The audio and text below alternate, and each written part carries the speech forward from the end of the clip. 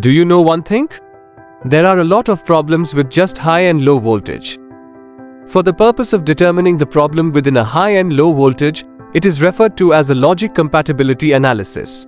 The concept of logic compatibility is something that every digital circuits designer needs to be familiar with.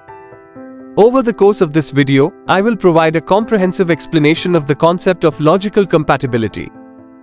Logic gate circuits are designed to input and output only two types of signals: full power supply voltage for a high state and zero voltage for a low state. I am taking an example of NOT gate here. TTL gates operate on a nominal power supply voltage of 5 volts.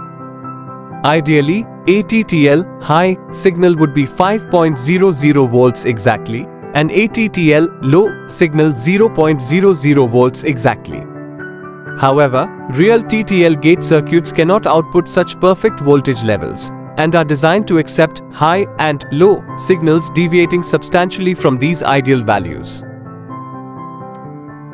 According to the NOT gate datasheet, the acceptable input signal values are between 0 and 0.8 volts for a low logic state and between 2 and 5 volts for a high logic state.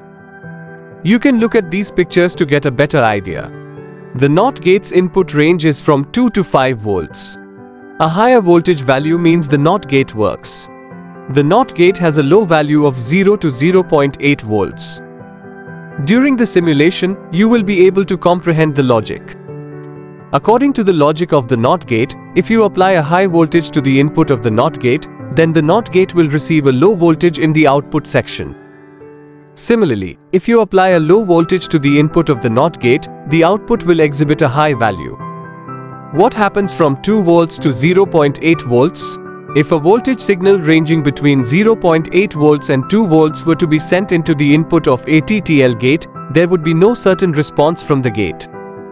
Such a signal would be considered uncertain, and no logic gate manufacturer would guarantee how their gate circuit would interpret such a signal.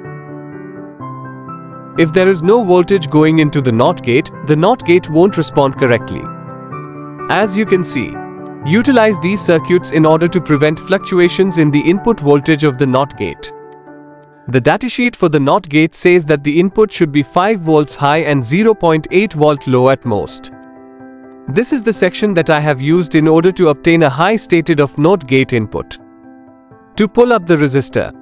In the event that the input does not receive any signal, the pull-up resistor will come across a condition of high voltage. Considering the reality that the NOT gate is connected to ground, the NOT gate input terminal section will receive 0.7 voltage, which is the diode forward voltage. When it comes to logic level signal, I really hope that this video was helpful. I will explain in the following videos how two logic gates work with a different signal. I will also explain how they work. Thank you.